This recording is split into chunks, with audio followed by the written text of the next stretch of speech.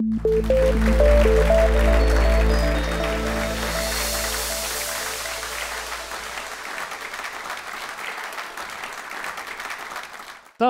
questions?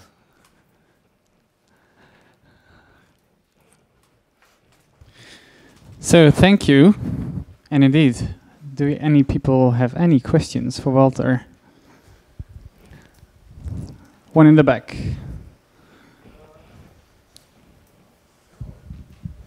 Maybe a naive question, but in what programming language do you write a programming language? Oh, the old bootstrap problem, you know, the chicken and egg thing. Well, the answer is the dinosaur came first. And in programming languages, well, I used the dinosaur language to write the initial version in. No, I actually used C to write the C++ compiler, then I used the C++ compiler to write D. So,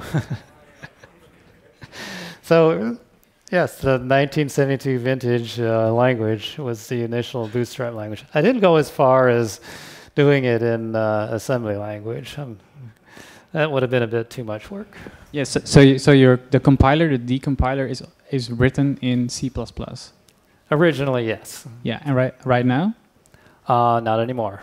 The back end is still in C++, but the front end is written in D now.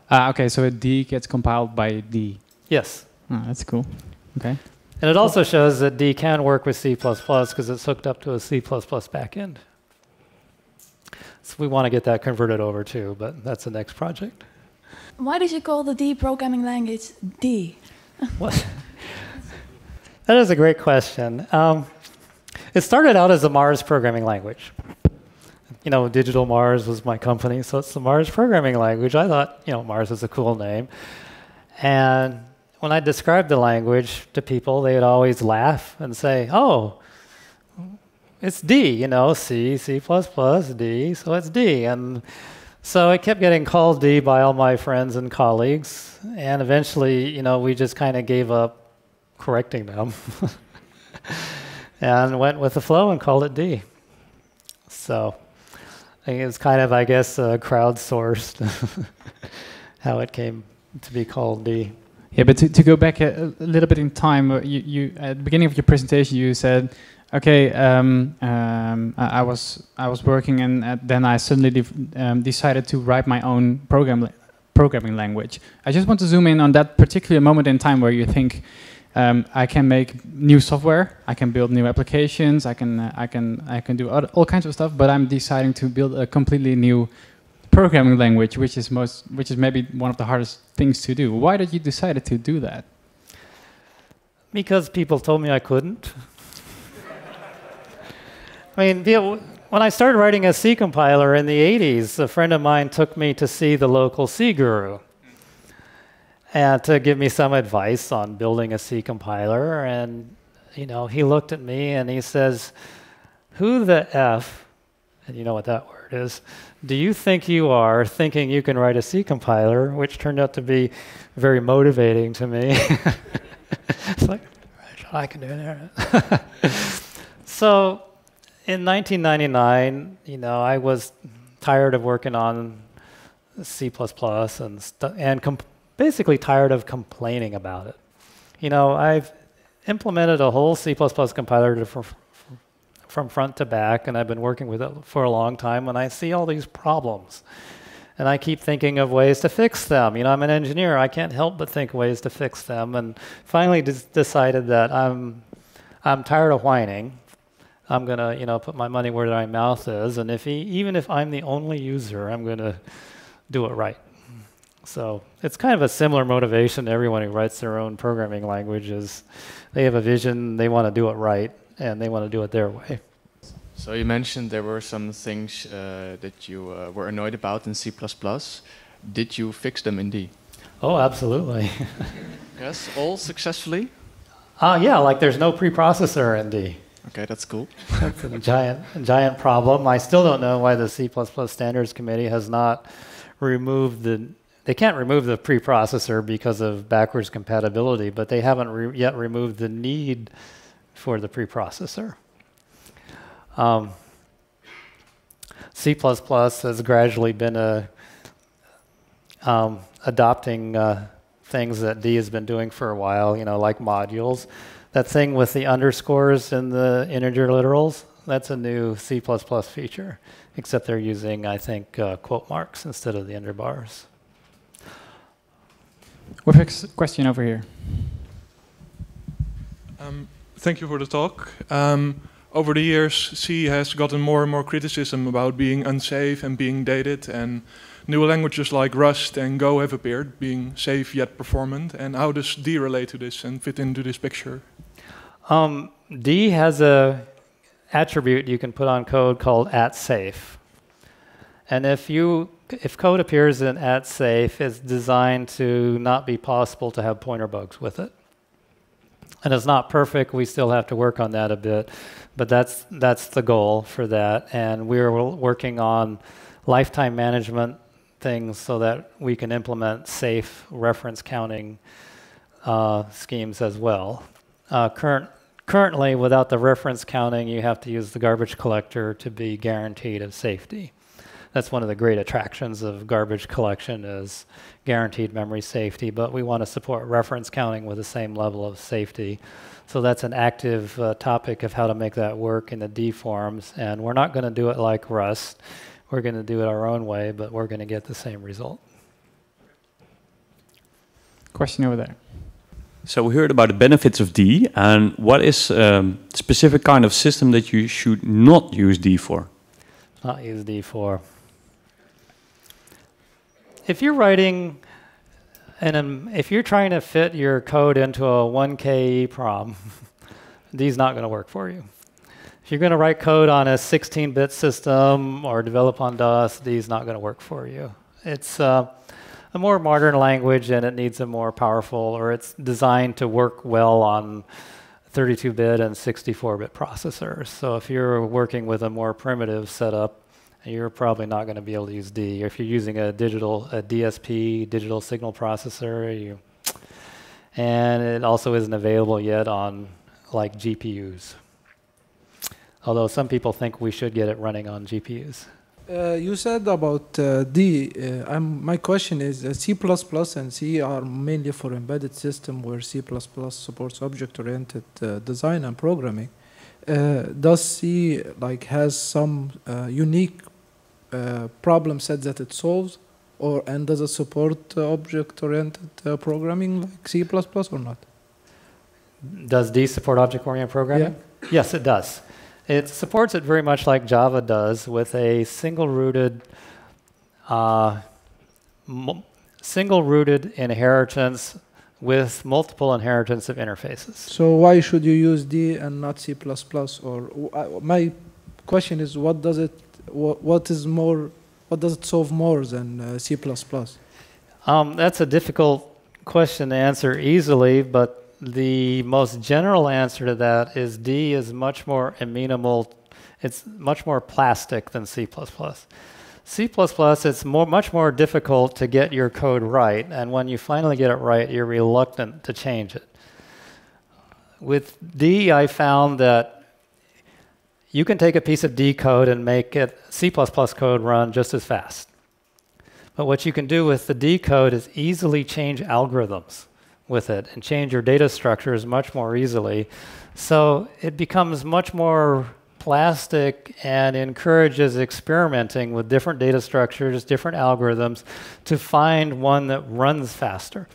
And that's the secret of how you can get a lot of speed improvements over C++ code, because once you get your C++ code to work, you kind of don't dare change anything in it. And I found that with my own code. Once I got it to work, I don't want to mess with it. With D, I feel a lot freer to play with the algorithms and the data structures and try different approaches to see if I can make it go faster. Yep, another one over here. If I've understood well, C or D is basically made of C, sorry? I don't understand the question.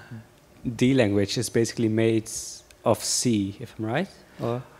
D definitely has a heritage from C and C++. The syntax is very similar, for example. But is it also possible to communicate between the two languages? Can you hook them together? Yes. You can hook D directly up to C code, without any translation layer. You can call C functions directly. You can also call C++ functions and C++ templates directly from D code. And what I've been working on lately is making it so that you can throw an exception from C++ code and catch it in D code. And what that'll enable D then to be is right now it has access to every C library out there through its C interface. And we want to also be able to access that huge, wonderful library of C++ code that's out there.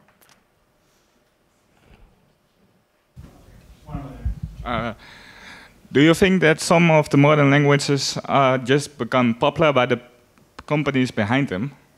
Well, I'm sure that absolutely has a role, because when you've got $1 billion to your marketing budget, you can make a lot of things happen. So you cooperate with those companies to make the D more of a standard. Cooperate with the companies? Well, we welcome corporate sponsorship. Okay, of course. Okay, thank you. That's why we're doing the D Foundation, is to provide a framework so that corporations can get involved with D. Before the foundation, it was kind of difficult for them to do so. Is adding the things like the exception handling, helping with integration of D inside of traditional C, larger C application, where you can basically import D for your newer parts?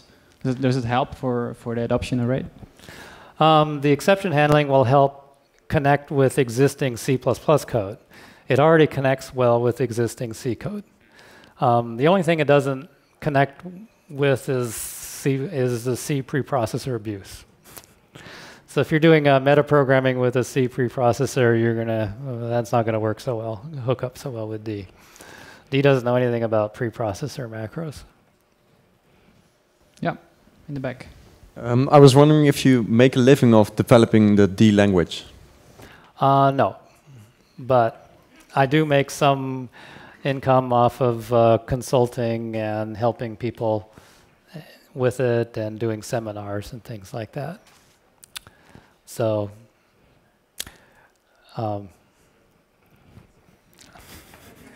would you want to do this full time? I am doing it full time.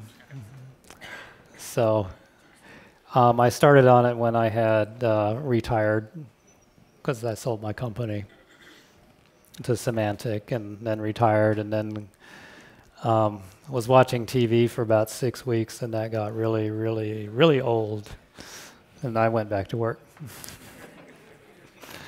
I mean, I plan on working on D until my brain doesn't work anymore, whenever that happens to be.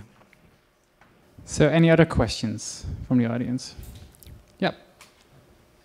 When writing C++ code, my biggest problem is usually finding the compiler error, or rather exactly where the error happens.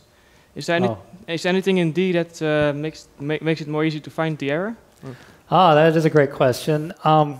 There's some features in D that you, as a library writer, can use to write custom error messages. And that can be a huge help with people who are using your code, because instead of getting some random worm's eye view compiler error message, it can be a custom one saying that you're not conforming to this interface because you're missing this feature of your data type. So that's going to be, that's a huge help if you're willing to make the effort to use custom error messages or work them into your code. That said, C++ error messages have gotten a lot better over the years. It's not nearly as bad as it was 10 years ago, but I think custom error messages matching your library thing are really the wave of the future, because no compiler is ever going to auto-generate messages as good as something carefully written by the library developer can do.